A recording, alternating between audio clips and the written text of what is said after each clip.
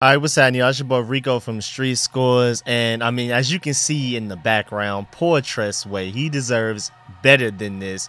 And I know this isn't like the most breaking news. If anything, this is kind of obvious and expected, so that's why we're gonna put a little twist on this to really dive into, like, is this 2021 draft class that Camaron Cheeseman is from worse than this 2023 one that we've been complaining about with Emmanuel Forbes and a lot of these other guys that are hurt? Even before they got hurt, they didn't play, didn't even make the 53-man roster, all kinds of stuff like that.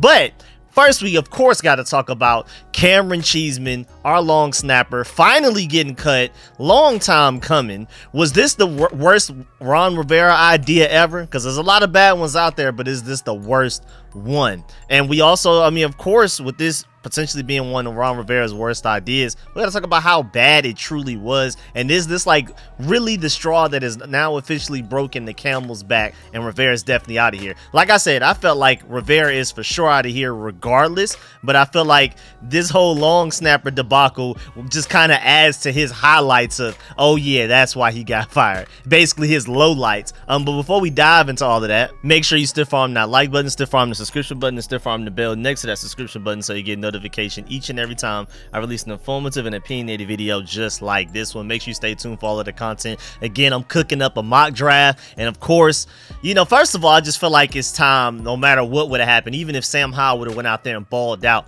I think it's time for us to finally take a quarterback in the first round with a mock draft. But now with how bad of a run Sam Howell's basically had, and I have some stats to basically back up that may have arguably been one of Sam Howell's worst games, even though he didn't throw as many interceptions. You know, the main thing is that you could kind of say at least those other games the offensive line was terrible, or the receivers weren't getting open, but this was probably his worst game as an individual isolated by himself, whereas really you're looking around and you don't really have too many other people to blame type of thing. So regardless, it's time to do a quarterback mock draft. I think you'll be surprised, and a lot of people very happy about what the quarterback out of us taking. But just because we're taking quarterback in the first round does not mean that we're just going to completely ignore offensive line. But make sure you stay tuned for that and so many other videos that I'm working on as well. But let's go ahead and dive into this video, man. Let's get to it. Let's get it. He's our quarterback for the 5-10 years, and I truly believe that.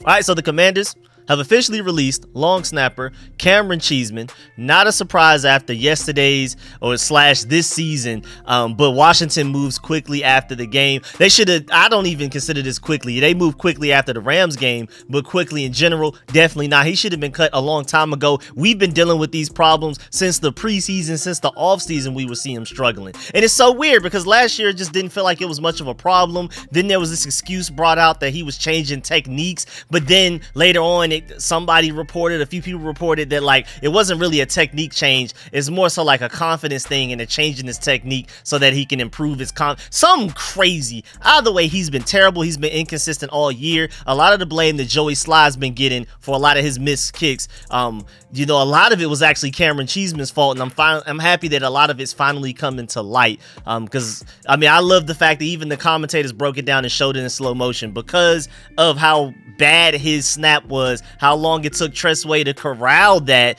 and then by the time Joey Sly gets the kickoff, it gets blocked. Man, this game is a game of inches and microseconds. You can't afford to have dumb stuff like that going on, and it's literally been happening all season. It's just the fact that, you know, everybody was kind of watching with the bright lights. The game became closer. Tressway got hurt because of it, that it seems like it was worse yesterday against the Rams. But to be completely honest, this is pretty much how it's been the majority of the season. I'm not gonna act like every game he's had has been an absolutely terrible long snapping situation, but it's been really bad all season, man. It really has. I'm not even sure if yesterday was the worst. Again, I just think Tressway getting hurt, and then because of him potentially not even a game tie-in, just making it a 7-point game to make it seem like there's a chance we could come back, send it to overtime or anything like that. With that getting blocked, it was just the moments that it happened that it made it seem like it's been worse. But you could argue he's had worse long snaps this season just in general general as far as like how high it's gone in the air. There's been times Tressway has had to jump up and basically get a rebound to corral in some of the long snaps that he's thrown, man. Poor him. And Tressway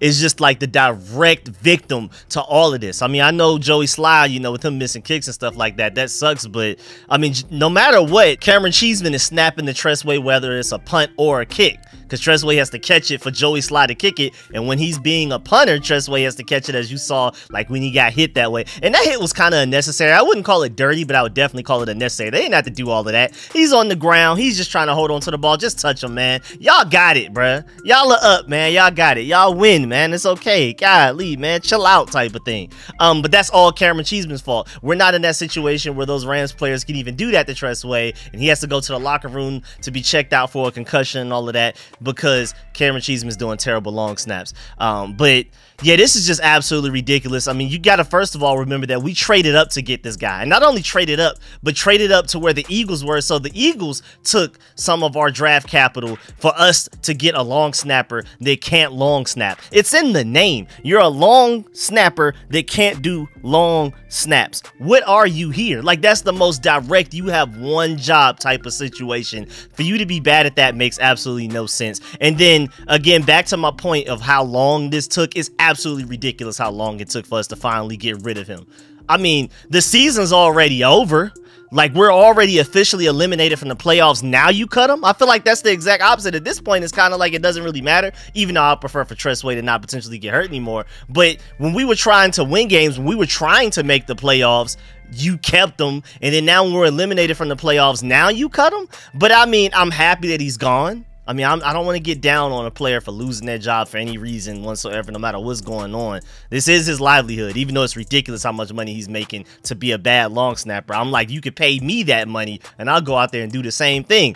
But it's just absolutely crazy that, like, we're doing it now. But at the same time, I'm happy that we are, because now we can basically hold in-season tryouts to find our next long snapper before we finish this season. Because now, on top of all of the other needs of entire offensive line, basically, except for, you can argue, I guess, right guard with Samuel Cosme, and I like some of the guys we have at left guard, Chris Paul and Sadiq Charles, but I wouldn't be surprised if this next regime comes in and wants to get an immediate upgrade over those guys as well. But we need basically majority of the O-line, most importantly left tackle, both tackle spots, and center.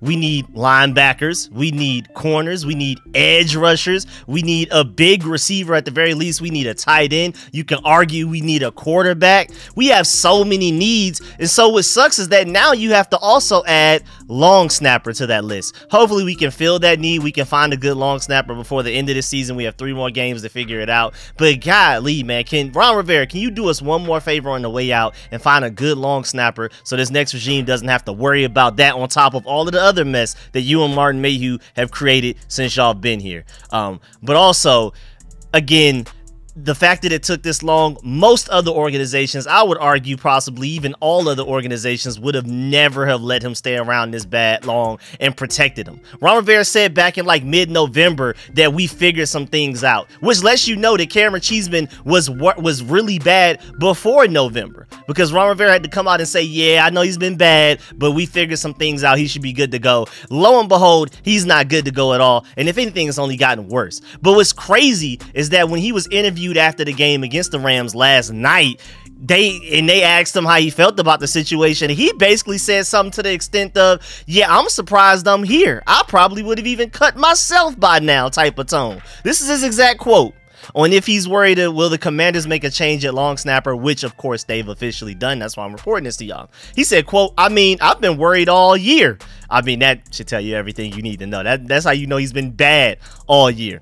I haven't been performing the way I've been wanting to. Most places, I probably wouldn't even still be around, unquote. And I'm thinking maybe he meant that as a compliment. Like, man, Rivera and those guys are so patient. They're giving me every opportunity and all of that type of stuff. I feel like, if anything, most of us is reading that, if not all of us is reading that, like, that's not a compliment. That's an indictment on Ron Rivera's incompetency and the inability to make changes when we need them made. Like, I feel like he thought he was doing Ron Rivera a favor, but if anything, he just made things worse. He literally went out there and said, most other places, I probably wouldn't still be around. But when it comes to the Commanders, oh yeah, I can do these bad long snaps all year, ha ha ha type of thing. So that's crazy in itself. But Rivera did address it today. First of all, by firing Camaron Cheeseman, and also by holding a press conference. He said that they're working off of a list of potential long snappers to replace Camaron Cheeseman, Tucker Addington among those who worked out earlier this year. So don't be surprised if we bring in a Tucker Addington for like a workout or something like that. It's just still crazy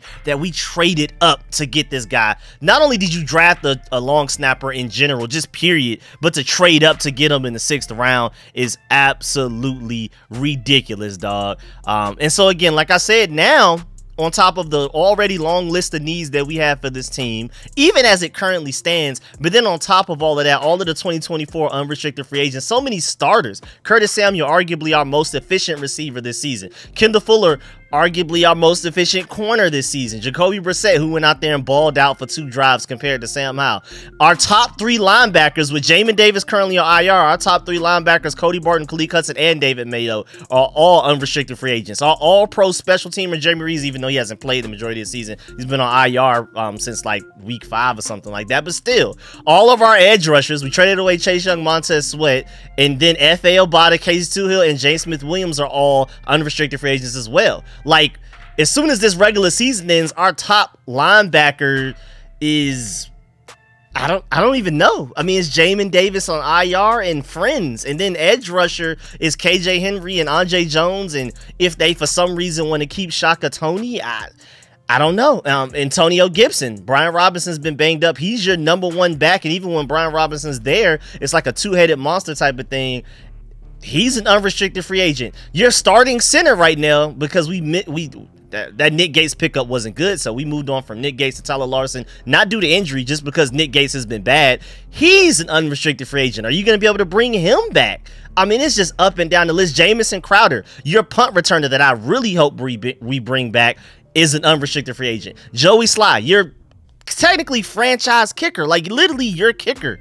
The starting kicker, the only kicker that we have on this team, is an unrestricted free agent. Sadiq Charles, technically your starting left guard when healthy, unrestricted free agent. Cameron Curl, your starting strong safety, Buffalo nickel, star position, whatever you want to call it.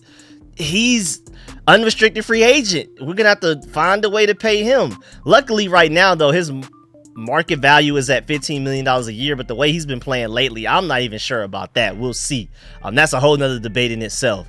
I mean, this is incredible, like how many needs we have even before we get out. Like right now, how many needs we have is ridiculous. But at the end of this regular season, when all of those guys I just named become unrestricted free agents, our needs get even larger and worse and more, we got to do something about this right now type of thing. I mean, maybe they try to re-sign a lot of these guys, but if we don't, or even if we do, still have a problem of needs. And I'm saying all of that to say that now with that laundry list of needs, you also have to add long snapper to that potentially. Hopefully they can figure it out before that though. But shouts out to my boy Ken Johannesson over there, Burgundy Burner on Twitter. Always brings up great tweets. Another guy I support the long way. He said, I wish Camaron Cheeseman the best going forward. I completely agree. His playing career is likely over. Completely agree with that as well. But he has a degree from Michigan, a great academic institution, and plenty of money for a great start for the rest of his life. I saw that and I wanted to make sure I did read that out. Because again, I don't want to just completely bash him, and his life has a bright future to it, but as far as playing in the NFL, that's over with, my boy. JP Finley also tweeted, Commanders had no choice but to cut Camaron Cheeseman. Nice young man, but that's a binary position. No context. Either you can snap it or you can't, plain and simple, and it should have happened 2 months ago. I would argue probably even before then. In the Tan Top podcast, shouts out to them as well, because I mean, they pointed out the fact that we're having long snapper drama at 4 and 10. I mean, what kind of stuff is that? I mean, we are a special case of just sorry. Like, nobody else deals with a lot of the stuff that we deal with, man. There's not a lot of teams out there really worried about long snapper and quarterback, left tackle, linebacker. I mean, golly, man. Unrestricted free agents, all of this stuff. But I'm still very optimistic about our future because I think the next regime is going to come in and do a great job. But right now, it is looking pretty ugly. And so now I got to take a look at this 2021 draft class that Camaron Cheeseman came from. You have Jamin Davis in the first round.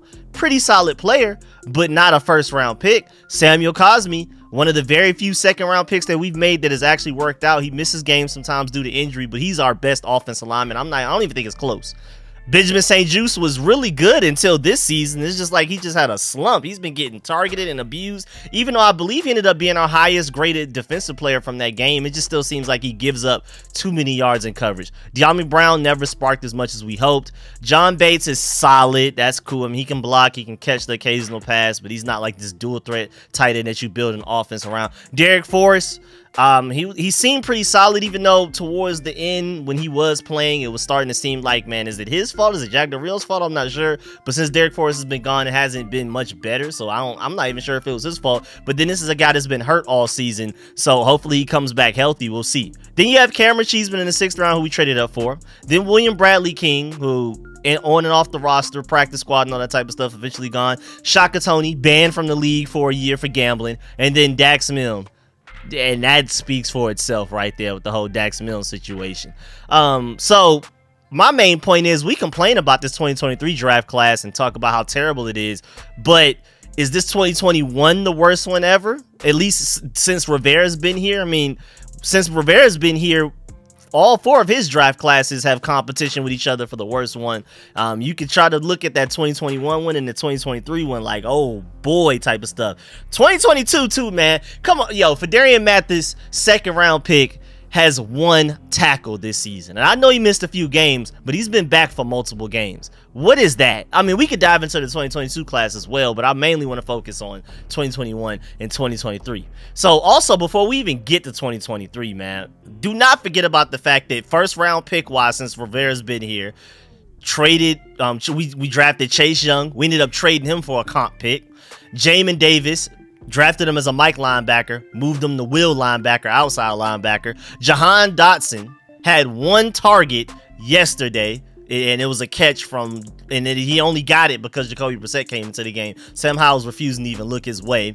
And then Emmanuel Forbes had 6 snaps yesterday, and Rivera said because of matchup. What does that mean? The contradiction that we have going on right now is the part that's really making me upset, because again, wins and losses, if anything, I prefer to lose because I want a higher draft pick. But like I've been screaming, this is the time to evaluate and develop, especially the younger guys. Emmanuel Forbes needs to be playing as much as possible. Quan Martin, KJ Henry, Khaleke Hudson, all of the young guys. And I'm happy that Khaleke Hudson started over David Mayo. And I like Danny Johnson, but I'm happy that we cut him so that the younger guys can get more snaps. That Danny Johnson cut was not a, oh, this is going to improve our secondary to improve our chances of winning. That was, yeah, we've pretty much given up on the playoffs. Let's evaluate this young talent. So if that's what you're doing in so many other places on the team, what is the purpose of giving Emmanuel Forbes only 6 snaps because of matchup? Are you trying to win the game or not? You cut Danny Johnson. It sounds like you don't want to win the game, but you only play your 1st round pick Emmanuel Forbes 6 snaps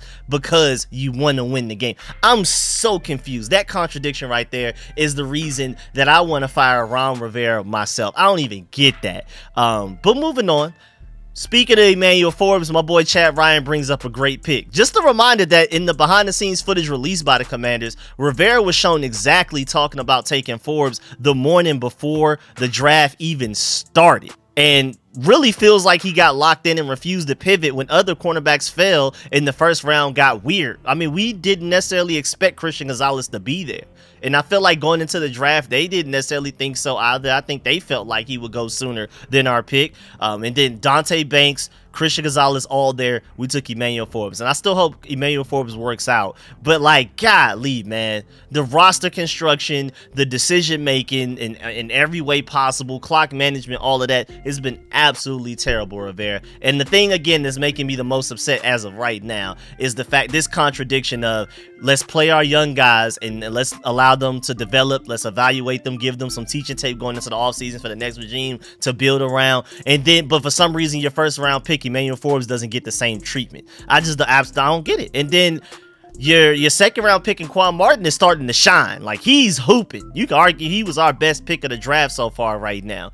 Ricky Strongberg, wasn't that great before he got hurt. He was starting to improve, but he's on IR. Braden Daniels didn't even make the roster. We had to basically tell him to fake an injury so we could put him on injured reserve so nobody would take him, because we already knew he was unplayable in his rookie season. You took that guy in the 4th round. KJ Henry, like his potential, he's flashed a little bit. He hasn't been doing a great job of getting to the quarterback necessarily, other than the sack that he was supposed to get, but they took it away due to some ridiculous roughing the passer call that didn't even make sense a few weeks ago. But he's starting to flash. I like him in the 5th round. Chris Rodriguez in the 6th round. He always seems to get some yards at the contact and fall forward. I'm liking that a little bit. And Andre Jones shined. He's a 7th round pick, so how much can we critique that? And he shined during the offseason. But since he's gotten moments in the regular season late in the past couple of weeks, he hasn't really made the most of it. I'm telling you, man, it takes a few years to really judge a draft class. It really takes till you're about to get to those second contracts. So it's really hard to judge the 2023 draft class, but it's even hard to judge the 2021 one. But it's especially difficult to judge the 2023 one right now. But both of them look really bad right now. I'm not going to lie. So right now, man, team needs-wise is looking ugly. We already went down the list. And I'm afraid the long snapper just may be another one that we have to add to that laundry list of needs we already have. But yeah, man, that's the end of this video. Please get in the comment section. Let me know how you feel about everything discussed in this video, especially the whole Camaron Cheeseman situation and how it relates to Ron Rivera's incompetent coaching era that he's had with the Commanders. Is this like the straw that's broken the camel's back for you or Josh Harris, you may feel like? Also, let me know how you feel about the 2021 draft class compared to the 2023 one. Which one is worse? And don't forget, man, Fidarian Matt, the 2nd round pick, 1 tackle all year.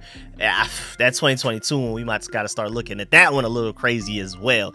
So let me know how you feel about all of that, man. I really appreciate y'all. Again, stay tuned for all of the content. Become a channel member if you haven't yet, because I'm working on exclusive footage for y'all, exclusive videos just for y'all. So make sure y'all stay tuned. Make sure you leave a like on the way out. Stiff arm that like button, even if you don't donate to the channel. At the very least, if you just leave a like on the way out and leave a comment, and I'm doing my best to try to read and reply to as many comments as possible. But as you see, I'm working videos on top of videos, live streams and stuff like that, so I'm super busy, but I'm trying my best. But on the way out, at the very least, even if you don't have nothing to say, just leave like a little thumbs up comment, and definitely leave a like or even leave a dislike, but just engage with the channel. I really appreciate it. It means the world to my channel. Appreciate y'all. I'm gonna catch y'all later. I'm out.